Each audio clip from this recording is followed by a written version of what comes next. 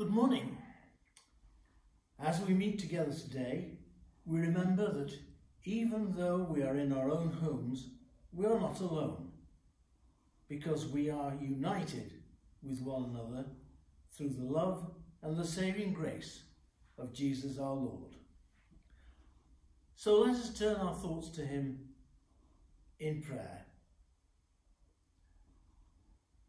O Lord, our Heavenly Father, we give you thanks that we can come together to worship you, safe in the knowledge that you hear our prayers.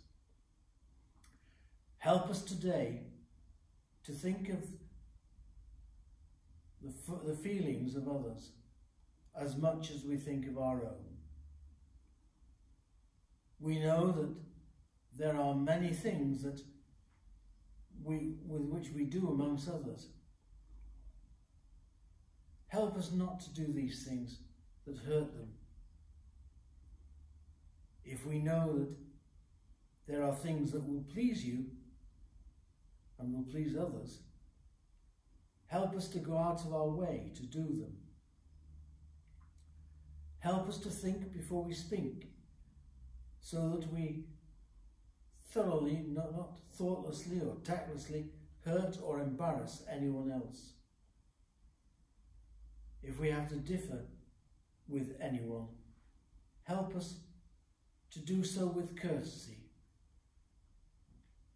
If we have to argue with anyone, help us to do so without losing our temper.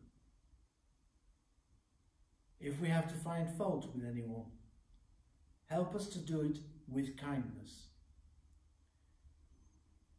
If anyone has to find fault with us, help us to accept it with good grace.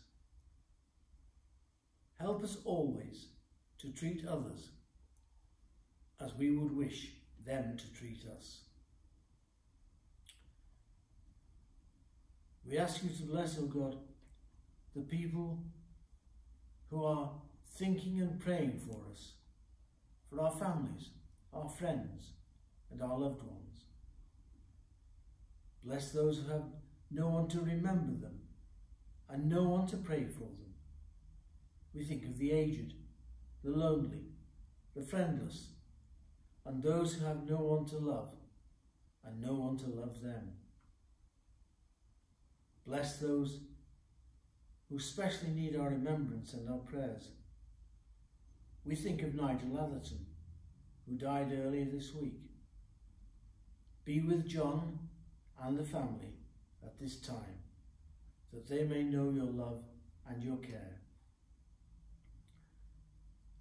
Bless those who are in illness and in pain, especially members of our own congregation.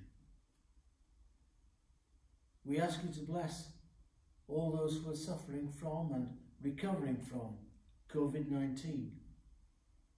Let them know your presence with them and your ever-loving care. And lastly, grant here a grateful heart for all our gifts, a contrite heart for all our sins, a heart at peace because it rests in you. Hear our prayers in and through your love's sake. Amen.